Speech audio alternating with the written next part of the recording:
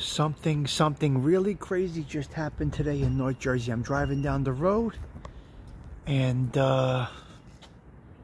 really close was a 3-car accident that could have ended in a fatality, quite honestly. If they hit at full impact, you would have had a fatality. 3 women, 3 different SUVs. Somebody's vision was maybe, they couldn't see that well driving out of a street, and they cut into traffic. All 3 of these women were able to avoid. I mean, I'm talking about within a half of inch of each other. Because they were paying attention, they were watching the road, they were able to avoid a disaster.